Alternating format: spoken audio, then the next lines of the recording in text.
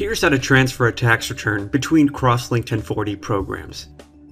In other words, we're going to move a tax return saved on one copy of CrossLink 1040 and transfer it to another CrossLink 1040 program on a separate computer. Begin by opening the tax return you want to transfer. Click the Return menu, and then click Transfer Return. The Transfer Returns window will appear.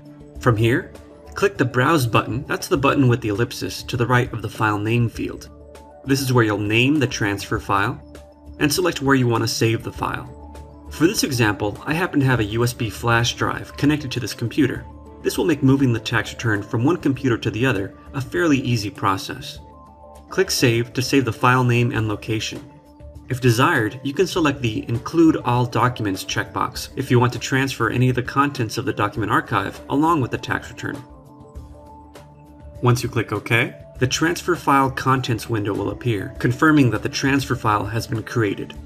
Once created, you can move the transfer file using whatever method you prefer. Attach it to an email, save it to a USB flash drive like I'm doing, an external hard disk drive, or transfer it using the internet or your own network. Now open the CrossLink 1040 program you want to transfer the tax return to. From the Work in Progress summary, click the Utility menu, and then click Retrieve Returns.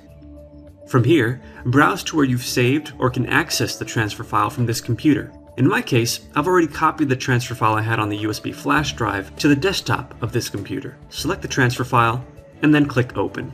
The contents of that transfer file will display. Select the checkbox next to the tax return you want to transfer, and then click Retrieve. An exact copy of the tax return will now be available in the program.